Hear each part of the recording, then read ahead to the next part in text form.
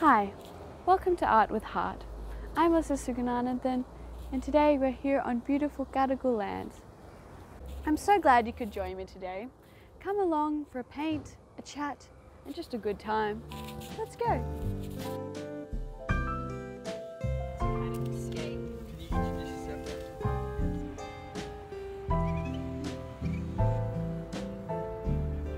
I would like to start my video today by acknowledging the traditional custodians of the land on which I stand, the Gadigal people of the Eora Nation. I pay my respects to their elders, past, present and emerging, and I acknowledge that sovereignty was never ceded.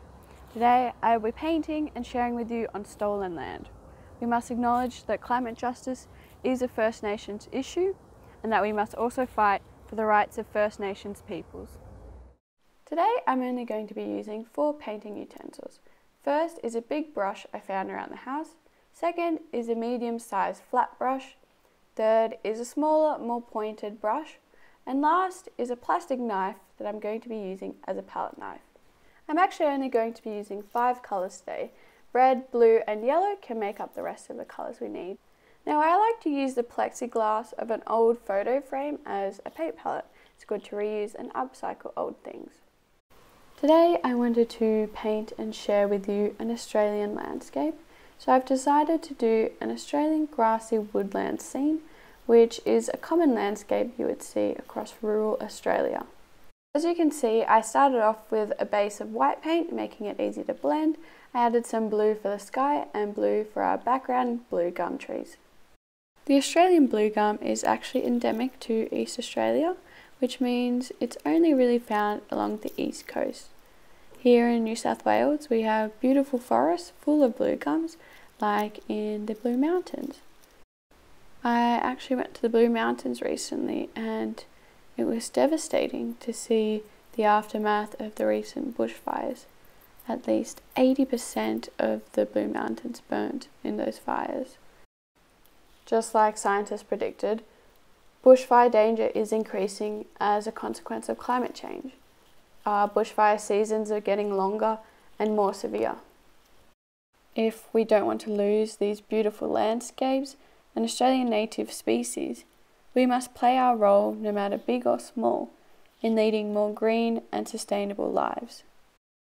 Something that I think is incredibly important to lead a more climate conscious life is to integrate Indigenous perspectives into our climate activism. So for me that means a lot of reading and learning about Indigenous histories.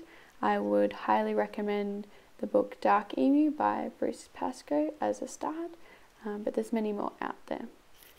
I hope you enjoyed that fast motion of me creating the background. I am now going in and creating the gum trees. This was my favourite part about the painting. It really brings it all to life.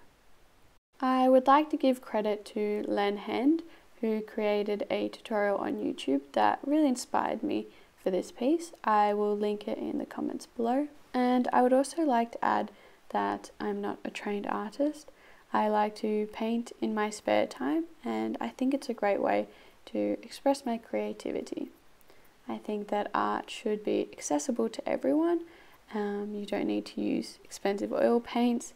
You can use cheap acrylic ones from the news agency and paintbrushes you have around the house. Now, as I add the leaves and finish off this painting, I would like to leave you with the message. Go out and enjoy nature. For me, that's going on bushwalks and recreating it through art. It may be taking photos or being outside with your dog. Whatever it is, go outside and enjoy the world that we're in.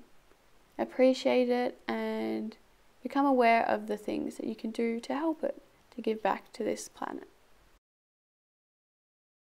So I'm just finishing up with some final touches. I added an extra branch and some more leaves just to fill out the painting a bit more. And yeah, that concludes my video today. Thank you so much everyone for joining me and I hope you have a wonderful afternoon.